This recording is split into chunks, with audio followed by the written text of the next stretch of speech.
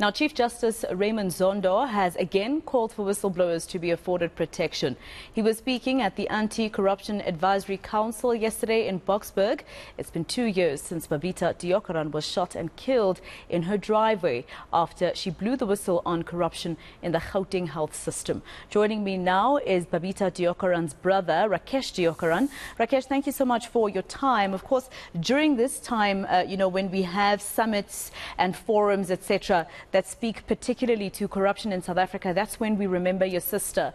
What do you make of the words that the Chief Justice said yesterday? I mean, it's been more than a year since he received that report, that state capture report, and even then he was saying, take care of the whistleblowers. And a year later, do you feel this is happening? Good afternoon to you, good afternoon to the viewers. I honestly feel and think that currently nothing is being done. In most countries, whistleblowers are actually rewarded. But out here, whistleblowers, they are taken out in the most heinous of manners. Yeah, and you can imagine. I mean, yes, the meaning of a whistleblower is someone who comes forward with improper conduct or illicit activities. And now that's a person of integrity. And they need to be protected. As I've always said as well, whistleblowers are a very rare species. So they should be closely guarded and protected. Yeah. But of course, there's many whistleblowers who'll say that they've been taken under witness protection, etc. But this also takes them away from their families, their loved ones, their children, etc., which is still sort of like a prison for them, isn't it? Yes, the rather unfortunate part here is that whistleblowers are being harassed. They're either being harassed, demoted, dismissed, and in the worst case, killed in a cold and callous manner. Yeah.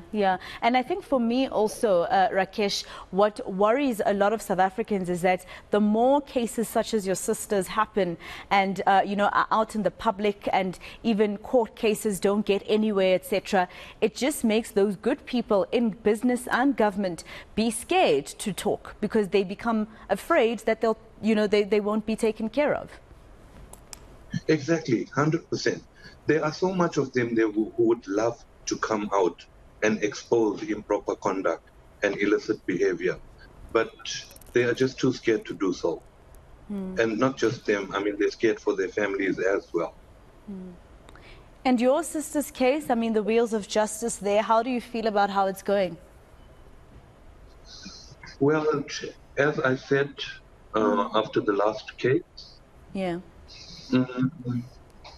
the apology was not accepted at all.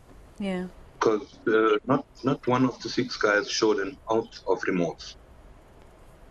And so I'm just waiting for the way forward now because remember they did come in with the plea bargain. So I'm waiting now for the state prosecutor to act on whatever information they have received from the plea bargain. And, a lot of people have been saying the more than, 200 recommendations that were made in that state capture report by Chief Justice Raymond Zondo, more than a year later, etc., all those recommendations, there's many of them that South Africans are not seeing being implemented. So I wonder what you thought of what the President said yesterday. He said he cannot be the one that actions the arrests, the prosecutions, etc. What do you think of that? Because at the end of the day, the recommendations in the report are for him to consider, right? Agreed. But remember, in the case of Babita itself, so basically after the 6 guys were sentenced, it automatically becomes a new investigation altogether with whatever information they have provided. So we just have to be patient and hope that the information that they have given would transpire into a proper case, whereby, as I've said on TV before and in the media, that even though they were hitmen, the hitman does not hire himself. So there must be a mastermind behind it that actually paid them to do it. So until we get to the mastermind, then only would we get satisfaction. Yeah, and that's actually basically true. And we saw reports of a report suggesting that the person who recruited the 6 men who pleaded guilty to your sister's murder was also murdered. So now it means you're even further from getting to the mastermind because the middleman seems to have been killed as well. Those are the reports. My biggest concern in that day is that they could have just used a name knowing that that person is already deceased. And nothing can transpire from that. So, but I'm hoping apart from just that day, there was more information that was disclosed. Yeah, yeah. And I mean, you know, for me also, Rakesh, I always ask myself about Babita's daughter. You know, the fact that she had just dropped her off from school. But if you look at what she was trying to unearth at Tembisa Hospital and how long it took for people to be suspended there, you know, pertaining to, you know, her report into what was going on there, do you think the local government, Gauteng government, is doing enough? Are you in the loop for investigations on suspensions, etc., in about Tembisa Hospital? Would you like to be in the loop because this is something that your sister unearthed?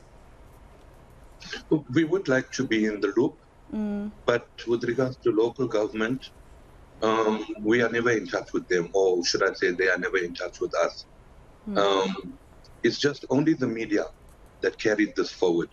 And that is why we will always be appreciative to the media itself. And I mean, I know that, you know, you don't want your sister's, you know, your sister to have died in vain. And that is why you keep shouting about the fact that this is why she was killed. You know, do you think she's being honored enough by government for the work that she tried to do and that, you know, it'll stop with her, hopefully? Not at all. Absolutely not at all. Why do you say that? Is it because you believe, is it because you believe South Africa is just too riddled with corruption, like it hasn't been fixed yet? Totally. I mean, it's rather unfortunate, you know, that she was assassinated, but there are still so many whistleblowers out there who have exposed corruption, but to date, nothing is being done about it. So what do you think then of the event that is taking place in Johannesburg and Boksburg since yesterday, where the president delivered the keynote address? Chief Justice Raymond Zondo spoke. It's an event that is supposed to come with ways between government and business to make sure that South Africa is corrupt free. Do you think it's just another talk shop? I mean, the SIU is there, the Hawks are there. Is it another talk shop for you? For me, it's just words. The only time I would believe in it is when I see action. Yeah. And I guess your action that you'd like to see, of course, is all around. Thank you so much for speaking to us, Rakesh, and thank you for your time here on eNCA once more. Thank you for always availing yourself to talk about this. I know that it does assist the family and hopefully even Babita Deokaran's daughter to know that, you know, at least as the media, we won't keep quiet about what exactly resulted in her death. You might remember that she was shot and killed in the morning after dropping off her child in the south of Johannesburg. She had just tried to unearth information and had a dossier of what was happening at the Tembisa Hospital with contracts and the siphoning of money there by some who we haven't seen being arrested. But of course, at least the 6 men who were arrested for her murder did end up pleading guilty. And as you heard from Rakesh, they are trying to get a plea bargain in terms of their sentence.